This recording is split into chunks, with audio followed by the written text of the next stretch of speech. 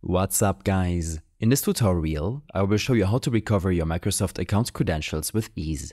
Losing access to your Microsoft account can be frustrating, especially considering it's your gateway to numerous services like Outlook, Office, and Xbox.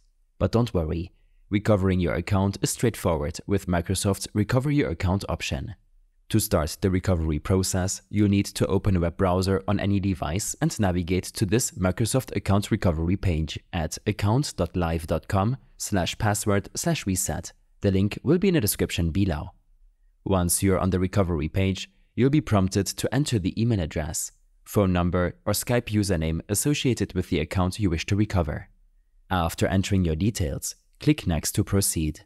Microsoft will then generate a verification code, which will be sent to the email address or phone number you provided.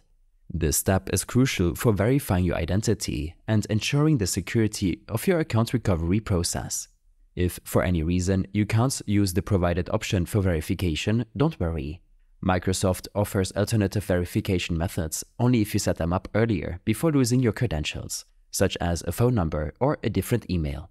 Simply click the Use a different verification option button to explore them. After receiving the verification code, enter it in the space provided on the recovery page and select Next. This verification step is essential for providing ownership of the account.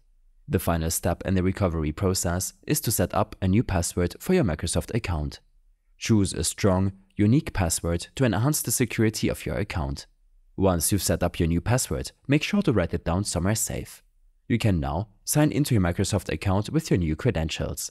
Recovering your Microsoft account is as simple as that. By following these steps, you can quickly regain access to all of your Microsoft services without the need to create a new account.